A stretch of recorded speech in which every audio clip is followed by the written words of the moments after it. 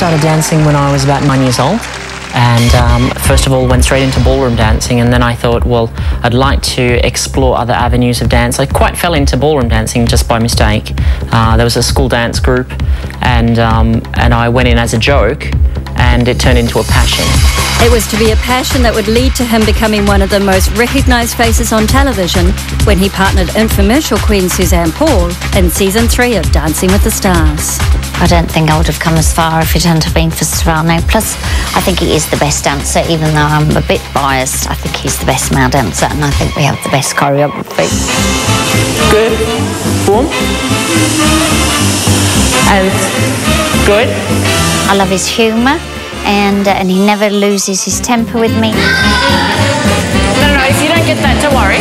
So long as you get back on time. He just uses humour to get us through the day, which are very long days. At least you missed every single one. Yeah, you were consistent. Working with such a vivacious lady as Suzanne, and the personality alone, apart from the keen spirit and the determination to do well, it's been a blessing.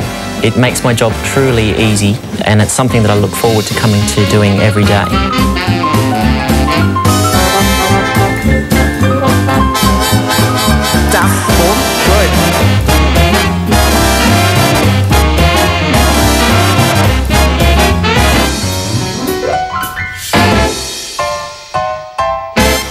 Good. I'm out in the industry. Thank you, Chris. I'd kiss you, but I don't want people to think I'm gay. Okay. Too late. Thanks. I'm out to everyone except my father. The only reason that I'm not is because I feel like my father's a very proud man. He's an Italian man. If he doesn't want to know for sure, well then I shouldn't be one to push it in his face.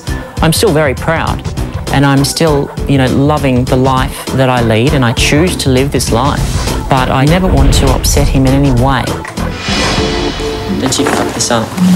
You make sure it's the best button you've ever sewn in your life. I just get carried away, I suppose. I'm a bit of a perfectionist. Control freak is the word I think is looking for. They all think I'm bossy here. I'm not.